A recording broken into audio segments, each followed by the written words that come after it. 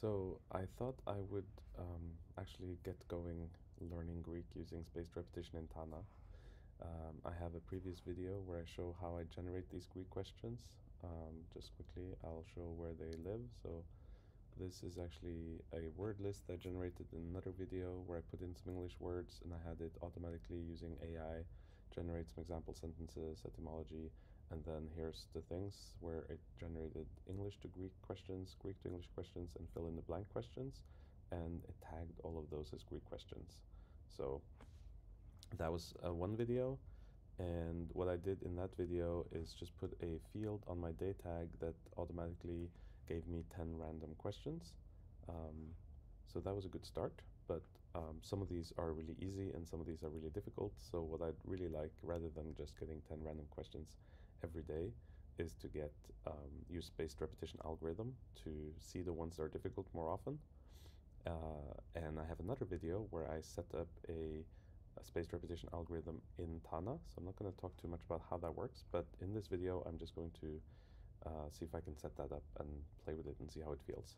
So I've already removed, you see here, I've removed this field from my date tag.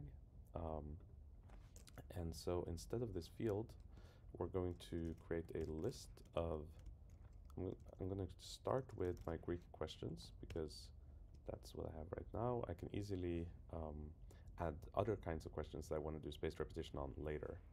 And of course now I feel stressed out. Let's see, I probably don't know any of these perfectly. Let's see, but I just saw the kind was Evgeny, so well, probably the Greek to English is much easier. So let's see. O Evgenis tropos pou milises ton pelati itan exeretikos. So the kind way you talked to this was wonderful, was great, was outstanding.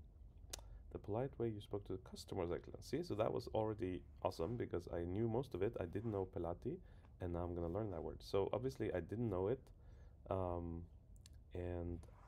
but it wasn't too far off. Pelati, I feel like I'm going to be remembering pretty easily.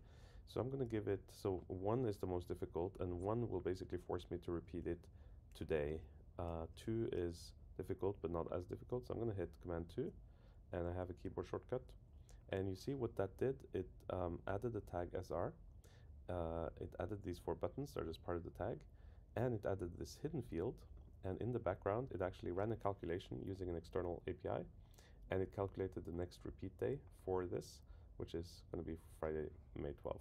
And what I can do now is I can edit this query, and I can say that I don't want,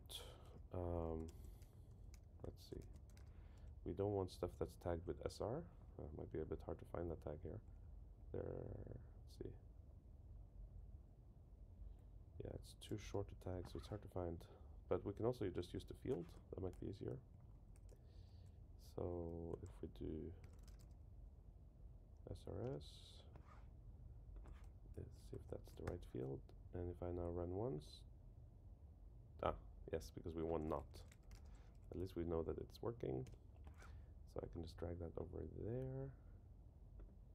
And now we get, so basically what I wanted was kind of an inbox of spaced repetition, and I can just pin that so it pops up there, and we can put a cool question, put a little emoji. So we have an inbox, and then I want my spaced repetition questions, and I'm going to create, so let me just create a search node, and we want anything that has the fields. We don't actually need to put the tag on anything. Right now my command does that, and it gives me those 4 buttons, but I can already feel that I'm going to just use the keyboard shortcuts that I've set up, and I might choose to remove that tag and just rely on the field. So I'm going to rely on the field. So we want SRS, let's say set, meaning that it exists and has a value. Let's see if we get anything. So we have 2 other ones here that I was kind of playing around with. I'm going to just delete these. So we can use hard delete. Oh, it's from a different workspace. Then I'll have to go here. Okay.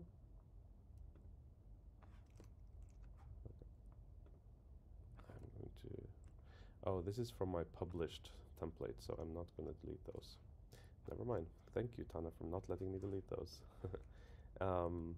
Yeah, and I've got the one I just tagged there. So this will be my spaced repetition.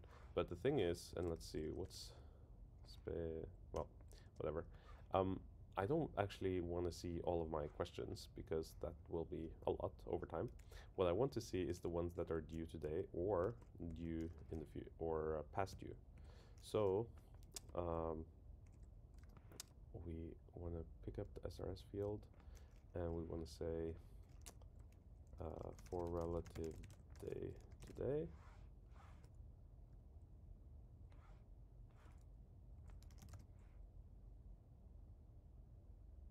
No, for relative date. So look down here and you see how it's interpreted. And right now I see that it's interpreted as a string. And we see that the moment I hit the right formula, it changed. So there's a lot that we could do about this search UI to make it more discoverable. But in the meantime, this explanation at least shows you kind of how it's being interpreted under the hood. So we either want SRS that's due today, and if we run that, we're gonna get, so this one's actually due today. Yeah, correct. Or what if we miss a day of practice? So let's see, how do we do this? So greater than, no, less, yeah. So we want less than, and then we want SRS, and then we want, so we want either due today or due before today. And then we get, for example, the one, let's see when this is due, Sunday, which is past, and this one was due, why is that coming up? Oh, is that because I have, let's see, oh, I don't want that. So it has to have this field, and either SRS has to be, again, I'd made this mistake, you see? So yes, it is tricky to get it right. Boom. But once we get it right, we can just keep using it. And of course, this is part of my template as well, but I just want to set it up. So let's see.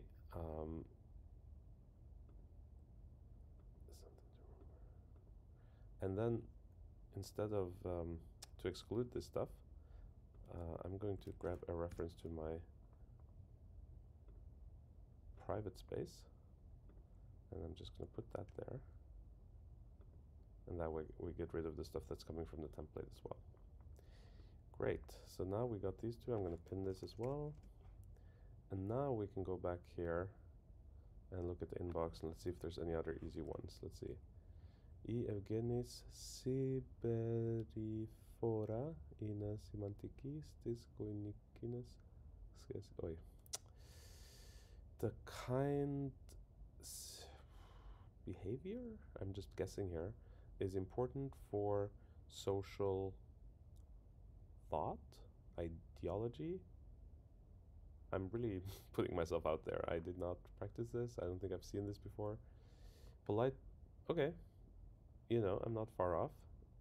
Polite behavior, but I did not know the word behavior at all. Siberifora. Siberifora. In semantikis, this koinonikes scheses. Relationship is scheses. Okay. So definitely a 1. Boom. It goes away, you saw. But let's see if it popped up here. It did, because I said a 1, so I want to repeat it today. So I can take a break, I can come back here. Maybe I'll know it, and then it'll be there.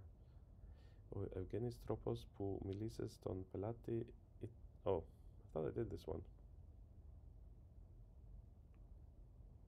Maybe I have 2 of these, so I can do a hard delete on that one. Evgenas semifora in pada protecti. The kind behavior is completely something. Polite behavior is always welcome. Protecti, I do not know. Okay, so that's the one again. Yeah, anyway, I'm gonna stop the video there. This seems to work. I can just go in here anytime I have a little bit of time. I can take a few questions off this inbox and you know put it into my spaced repetition flow.